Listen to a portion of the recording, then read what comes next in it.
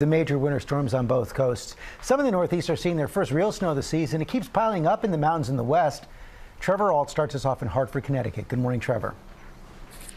Good morning, George. I mean, this is certainly heavy snow overnight, and this is one of those spots where it feels even heavier because this is truly the first real snow that they've had all winter long. But this morning, the state is still open. A lot of people still have to go to work, so we have crews out this morning. They're trying to get the roads as clean as they can, even though this snow is still coming down.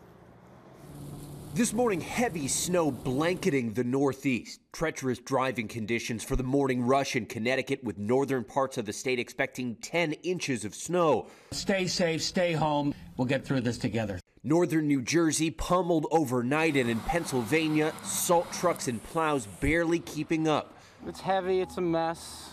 Millions struggling to dig out. In Massachusetts, cars left with shattered windshields after sheets of ice flew off other vehicles.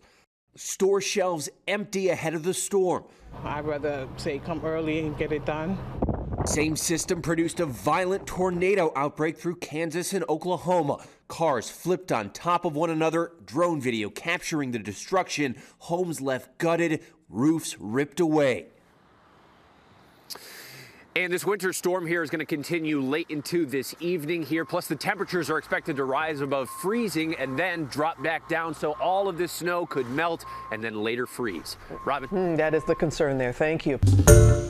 Hi, everyone. George Stephanopoulos here. Thanks for checking out the ABC News YouTube channel. If you'd like to get more videos, show highlights, and watch live event coverage, click on the right over here to subscribe to our channel. And don't forget to download the ABC News app for breaking news alerts. Thanks for watching.